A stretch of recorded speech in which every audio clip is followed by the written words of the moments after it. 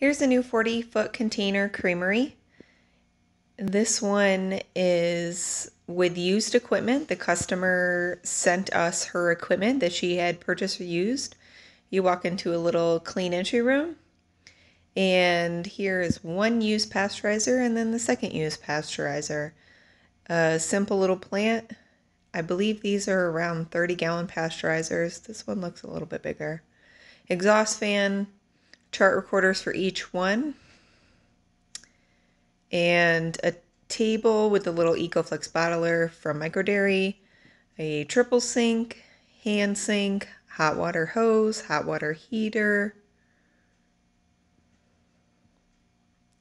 and lots of extra space for additional processing, cheese, filtered air kit, and then a door going out the back so you can take stuff out to cold storage.